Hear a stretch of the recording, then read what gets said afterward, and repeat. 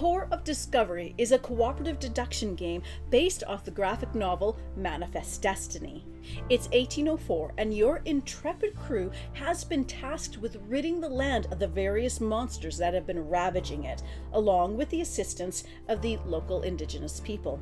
The game is played over a series of days in which you'll need to face various challenges as well as threats, all while working towards completing the objective of the chapter that you're playing. In this overview, we'll be focusing on this game through the lens of Chapter 2, Flora. In Flora, your crew will be facing an invasive plant species that takes over the mind and body of anything that it touches. You will be searching the lands, fighting infected with fire, and searching for Greek fire, the ultimate weapon to kill the giant plant. Every player begins with a crew card as well as 2 gear to aid them on their journey. On your turn, you will explore a path and you can perform any number of free actions. When you explore a path, you will always be taking it orthogonally adjacent to a path you have already explored. At the beginning, you have a start location and you'll be choosing something orthogonally adjacent to it.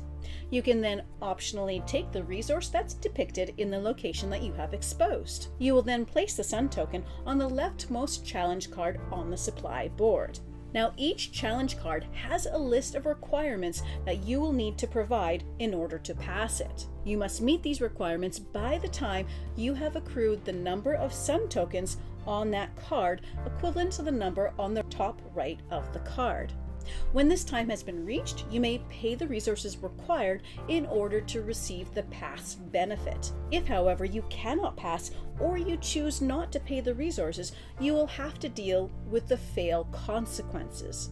Once resolved, that challenge is discarded, and then you evaluate if you're experiencing fatigue by carrying too many resources in your backpack. If you are, you must discard 1 water at this time. Free actions you can do on your turn include paying the resources to build a fire or paying the resources to build a shelter. The benefit of building a shelter is you'll no longer have to deal with the regular fatigue effects.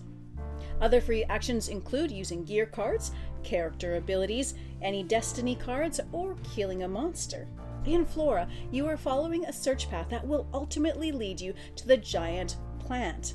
You will progress along the path when finding one of the matching terrain types. As you move through the land, you will be choosing locations to explore based on the logic rules on your reference board. They will be rules such as water is always orthogonally adjacent to wood and vice versa, or berries are diagonally adjacent to teepees and vice versa.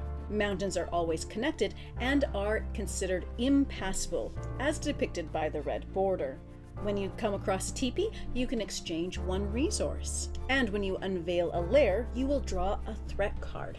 If it is a minotaur, that minotaur will impede your progress. You will need to pay a resource in order to explore in the row or column that minotaur is in. However, if you have found Sacagawea, she will kill all minotaurs on your board in perpetuity. If you come across hill terrains, they will tell you how many infected locations are within that row or column. Now, when you come across an infected location, you must kill it with fire. If you do not have a fire token to kill it, one of your crew must die immediately.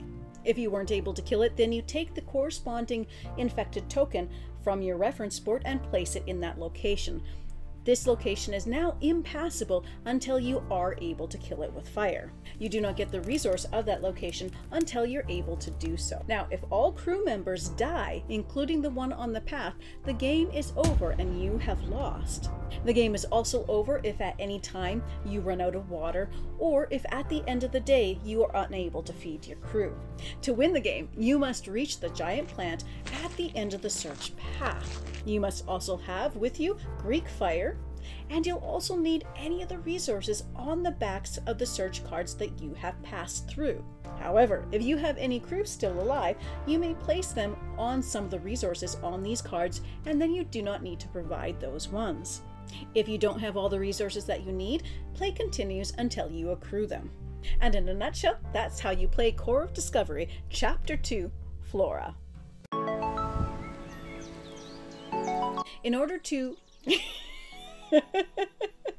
1804, and your intrepid crew of explorers have been tasked with the colossal job. Flavor text. In your turn, you will explore a path, and you can do any number. There'll be rules such as water is always orthogonally adjacent to wood. To win the game, you must reach the giant pan. And in a nutshell, that's how you play Corp of Discovery, Chapter 2, Fauna. Flora.